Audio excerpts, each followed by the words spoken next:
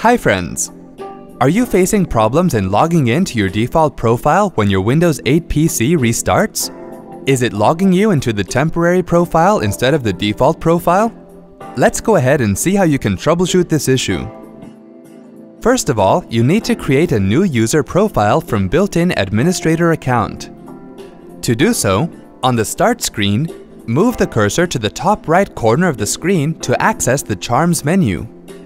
Click on the Settings charm and then click on Change PC Settings.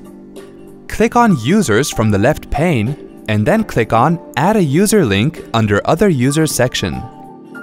Click on Sign in without a Microsoft account link. Click on the Local Account button.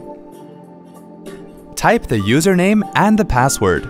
Re-enter the password to confirm and then type a password hint if you like. Click on the Next button and then click on the Finish button. You need to log into this user once to create its folder under Users. Now your new account is created. Name it as you want. For demo purpose, we have named it Rosa Anna here. Drag the window to the bottom of the screen to close it. On the Start screen, press the Windows and X keys together and then select File Explorer. Click on the View tab and then click on Options from the top right corner.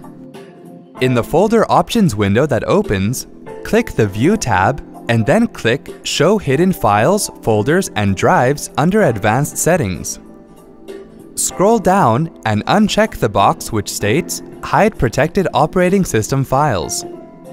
On the warning window that appears, click on the Yes button to confirm and then click OK to exit the Folder Options window.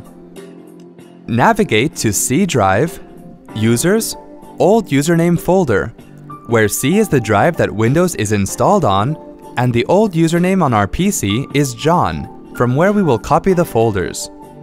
Click on the Continue button to proceed. Press Ctrl and A keys together on your keyboard to select all the files and folders in this folder.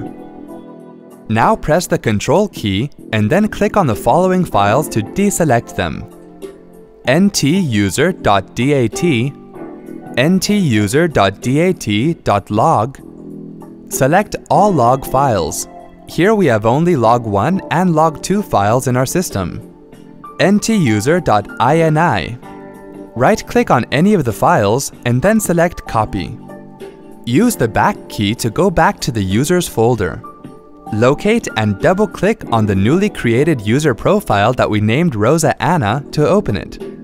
Click on Continue to proceed. Right-click inside the folder and select Paste. Close the new user profile folder. Now restart your PC and check if you are able to log into your default profile or not. See? That wasn't hard at all. Thanks for watching. To check out more related tech videos, click here. If you have any query or want to share something with us, click here.